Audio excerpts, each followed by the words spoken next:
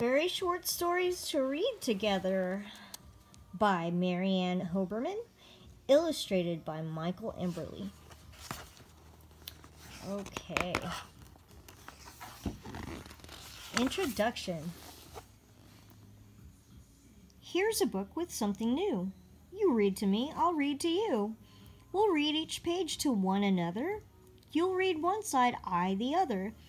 But who will read? Now guess this riddle when the words are in the middle. The answer's easy, plain as pie. We'll read together, you and I. Okay. The Two Mice. I see a mouse. I see one too. We see two mice. What shall we do? Let's give them names. What shall they be? Pipe and peep? He and she? Dot and dash, squeal and squeak, to and fro, hide and seek. The two mice are nice, two mice are fun. They're twice as nice as only one. And when we read, it's just the same. Two readers reading make a game. It's twice as nice. When there are two, you read to me, I'll read to you. The Big Cat. Oh my, I spy a great big cat. A great big cat? I don't like that. Run, mice, run! Stay, cat, stay. Oh good, the mice have got away. Now, Pussycat, that isn't nice. You shouldn't scare the little mice. We know you want them for your food, but eating mice is really rude. It's not a proper thing to do. Why, what if someone gobbled you? Think how sad your friends would feel if you were eaten for a meal. We'll give you cream, your very own, if you leave the mice alone. And when you're done and full and fat, we'll find a book about a cat. A cat like you with fluffy fur who laps up cream and loves to purr. And lives inside a little house and never ever dines on mouse. We both will read the book to you. The mice can sit and listen too. I hate my hat. I hate my hat. I think it's nice. I hate my hat. You've said that twice. I hate my hat. Now that's a third. I hate my hat. I hate that word. You hate that word? What word is that? That word you said. You mean my hat? No, not your hat. Your hat looks great. I like your hat. It's hate I hate. But not my hat. You don't hate that. Of course I don't. I like your hat. You like my hat? I said I do. I think your hat looks good on you. You like my hat? I like it fine. I like your hat. Do you like mine? Why, yes I do. It suits your head. Now let's do something else instead. Something else we both would like. Let's wear our hats and ride a bike. That sounds good. We'll take a snack. What should we do when we get back? Something that we like to do. You read to me, I'll read to you. Hop and skip. I like to hop, I like to skip. But sometimes when I hop, I trip. And sometimes when I skip, I slip. And sometimes then our clothes might rip. And when they rip, my mom gets mad. And when they rip, so does my dad. My mom says walk instead of run.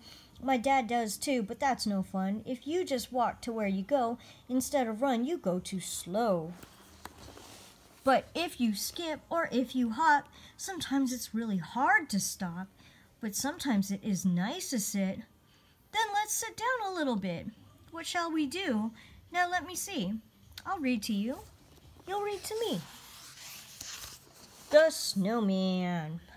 Hi-ho, hi-ho. The world is white. Hi-ho, hi-ho. It snowed last night. It snowed while we were fast asleep.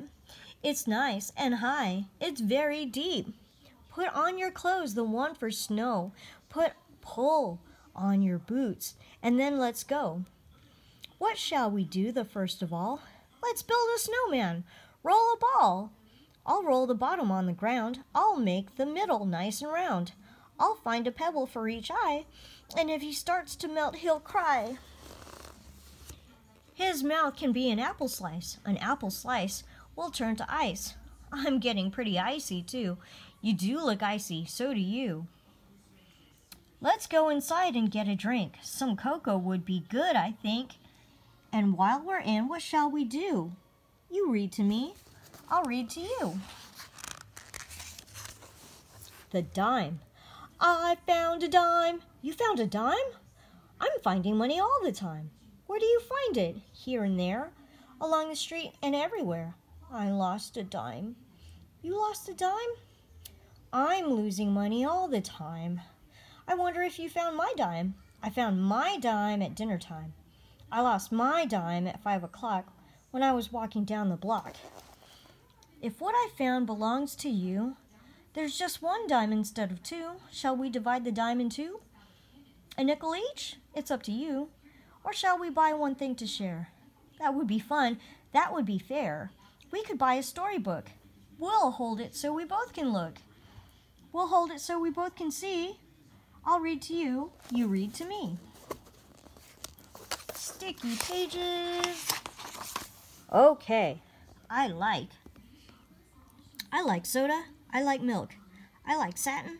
I like silk. I like puppies. I like kittens. I like gloves. And I like mittens. I like apples. I like pears. I like tigers. I like bears. I like to slide. I like to swing. We don't agree on anything.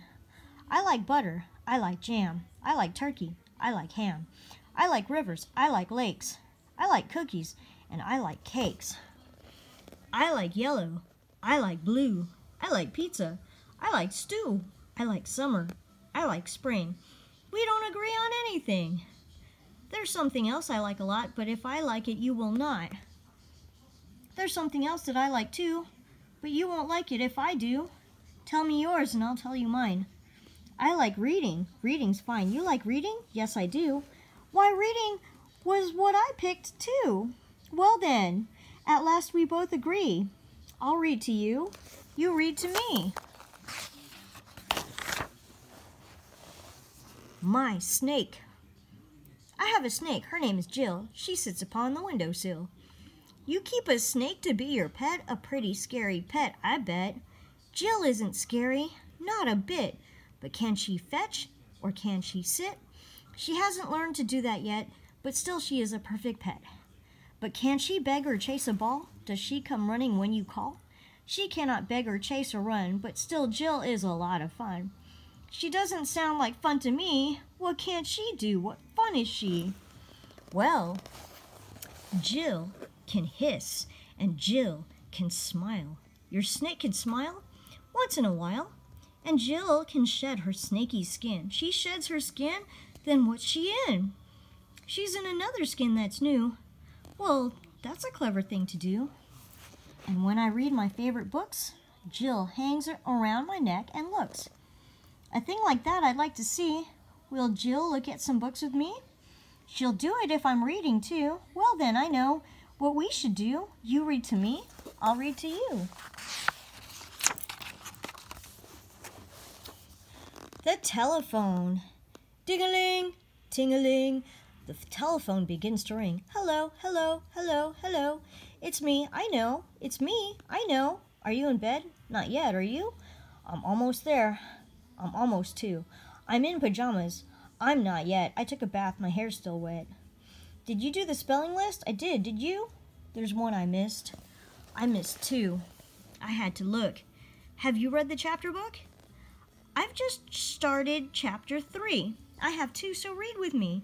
Read together, not alone, while we're on the telephone. It won't take long to get it done. I'll get my book, it sounds like fun. Back and forth until we're through. You read to me, I'll read to you. The puppy! The puppy's muddy, look at her. I've never seen such dirty fur. My goodness, she's a grubby pup. I think we better clean her up. Let's put the puppy in the tub and give the pup a great big scrub with lots of water, lots of soap.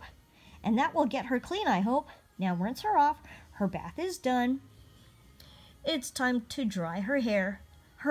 It's time to dry her in the sun. She looks so pretty, all fluffed up. I've never seen so clean a pup. Oops, oh my, she got away. She's in the mud. Her coat is gray. She's dirtier than yesterday. She's having fun, so let's let her play. Then let's find something else to do. I know what, and you do too. You read to me, I'll read to you.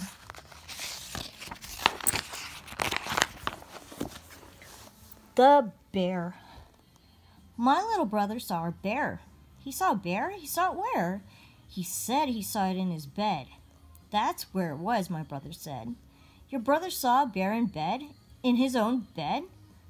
That's what he said. I bet it gave him quite a fright. It asked if it could spend the night. Spend the night right in his bed? A bear asked that? That's what he said. So then what did your brother say? He told the bear that it could stay a night or more if it would promise not to snore. Your little brother sounds quite brave to tell a bear how to behave. He said he fed it from a cup. Sometimes he likes to make things up. He made it up about the bear? Perhaps he did, but I don't care. It's still a story that is fun. Let's make up another one. We'll write it down, and when we're through, you'll read to me, I'll read to you. New friends. My birthday's here, and mine is too. How old are you? How old are you? I asked you first. You've got to say, all right. I'm 6. I'm 6 today. Why, I am too. We're just the same. We both are 6. Well, what's your name? Well, what's yours? You've got to tell. I asked you first. It's Annabelle. Now, what is yours? Why don't you guess? You've got to tell. All right, it's Jess. Where do you live? I live quite near. Where do you live? A block from here. It's funny that we've never met. I've walked right by your house, I bet. I've walked right by yours too, and yet we never even knew. Well, let's be friends. I'd like that fine. Now you're my friend, and you are mine. Do you know how to read? Do you?